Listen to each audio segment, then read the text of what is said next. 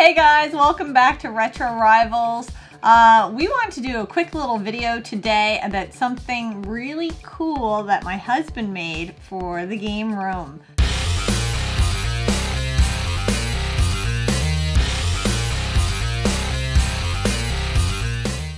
As you guys know, we're always into doing our DIYs around the game room to make it ours, to make it just special to us. So he decided to do two special things to our game room, and I'm telling you today. That sounds wrong. What? That sounds wrong.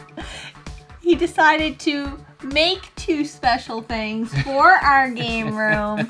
When you first explained to me what you were going to do, I'll admit I had no clue what you were talking about. So he told me I'm gonna make two light up signs. When you said light up sign, I just kept picturing a wooden sign with lights on the outside. And I'm like, I don't know how that's gonna work. But it does work, and it's not what I thought it was gonna be. Would you like to explain to the people? I will try. Each set of lights cost us 40 bucks. 40 bucks which is plus expensive. For 12 feet of patio LED lights. Yeah. We could have got them way cheaper. I think we probably could have got them for like half. Yeah, I would assume. The wood that I used for both signs put together probably didn't cost $40. No, it was really, really affordable for the wood. We were really, really lucky that we already had stain here, so we didn't need to buy that. And I wish I could tell you exactly what color it is, but I will pop up a picture of the closest version of what that is. We had a lighter stain and a darker stain, and we only had very little of the chocolate brown stain left, so I mixed it in. And to me, it kind of looks more like a walnut. It looks like a walnut. Yeah, I made two light up signs, a PlayStation light up sign and a GameCube sign.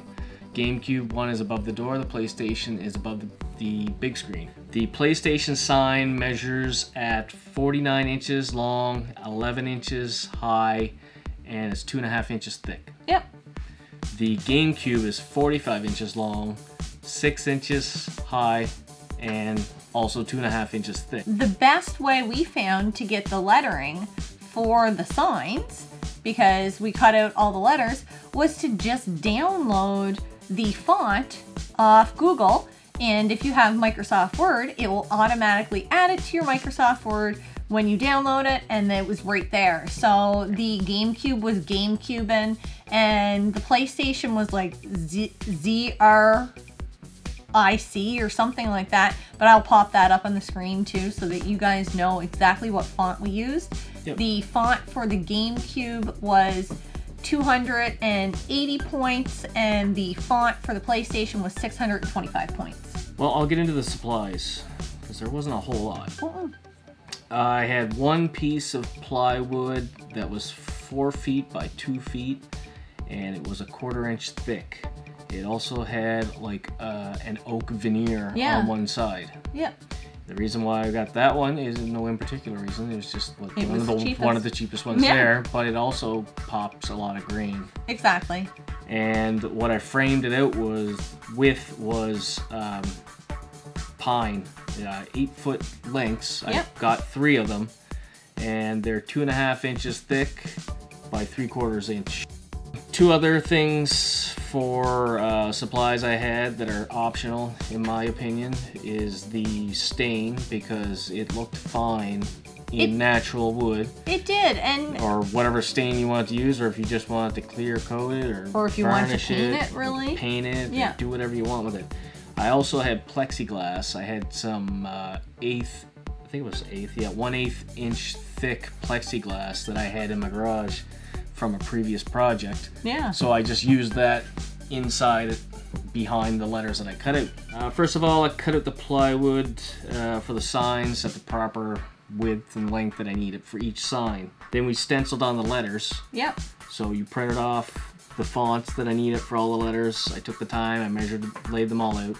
Then we put carbon copy paper underneath, and then I just traced over top of it. I had to go drill some holes for my jigsaw blade that I used to cut the letters out with. I had a smaller, narrower jigsaw blade with fine teeth on it, because this 1/4-inch plywood, when you're looking at the lettering on the signs, there are points there where there's not a lot of wood left after I cut it out, so I had to be very delicate. Yes. I did not want to break any of it, especially when I already have 3/4 of the sign cut out. Yeah, that would have been just horrible. Out of all the processes, or everything put together, like cutting out the letters took me the longest. Yeah, the PlayStation letters, as you know, PlayStation is very thin, and in comparison to doing the GameCube sign, the PlayStation one took you a lot longer to cut out. But you also had the big symbol to cut out too with it. So after I cut out my letters, I cut the pine to frame out the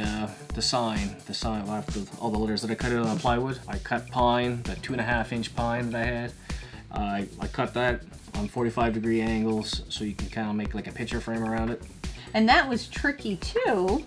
It was tricky because also took the table saw and I cut a groove or a slot down the entire length of the pine, so that the plywood would sit inside of it. I had to make my depth of the cut for that groove a 1/4 inch. So when you're thinking of your width of your sign, I'm cutting a 1/4 inch in each side. So then that's a 1/2 inch extra on the length. It was tricky. Well, it just had made me think. Yeah. So you had to do some thinking. I had to do some thinking. After I got that all cut out and the grooves cut, I air nailed it all together. Just brad finishing nails. And then we stained it. And staining didn't take too long, but it was mega stinky. Yeah, and we had to let it dry overnight. Yeah, so I would suggest doing that in a well-ventilated area. Yes.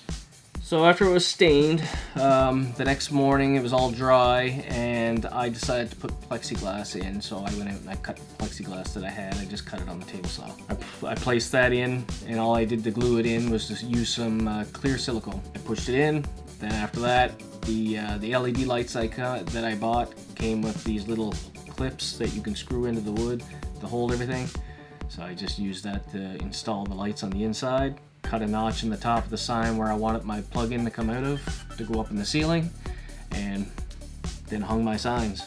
And it was very easy. You didn't even have to put any screws in the sign to hang it, because you put such a tight fit with the boards that you installed on the wall to actually anchor the sign that it just fit over like a glove, or like if you were putting a cover on the top of a box, it just kind of slid like on like that. Yeah, if you turn a box sideways and then shove the lid on, that's kind of how it worked. That was pretty much the whole process. It wasn't a huge... It was a couple day project. It could have been a day project. Oh, I could have easily done both signs in one day. Yeah. But why push yourself to do something? We're not doing anything right now. So I'm just doing stuff to keep myself busy, right? So I really like both signs. I absolutely love the PlayStation sign. I don't know what it is. I like that one so much more. Well, I think it's exactly what you had in your mind. The blue lights behind it. It lights up blue. It's wicked awesome.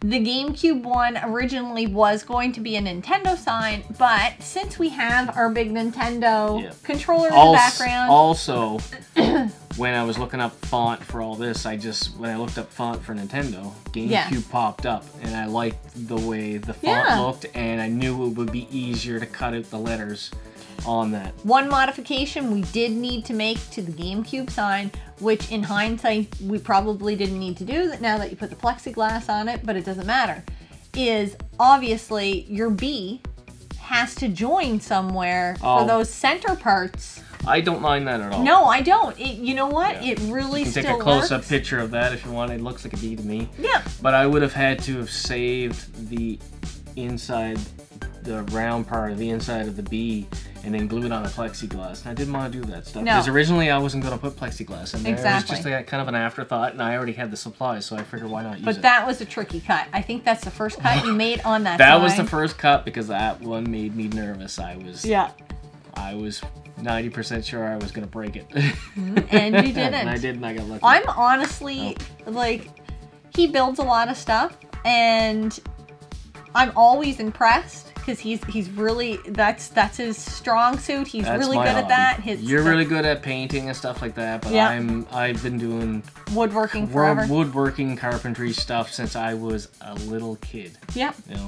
Yeah. Yeah, and that's not my job. I didn't go to school for it. That's just a hobby. I've had people ask me, well, how come you don't do it, you know, to earn money? And I'm like, well, then it's not a hobby anymore, Exactly. and I wouldn't enjoy it. So. Exactly, and it's the same thing for me with the creative stuff I do. I have done some side projects, but mostly I just enjoy doing them to do them. Yeah. If I had to do it full If you time, had to do it for a fun. job, it would be a job. It wouldn't be a hobby. Exactly.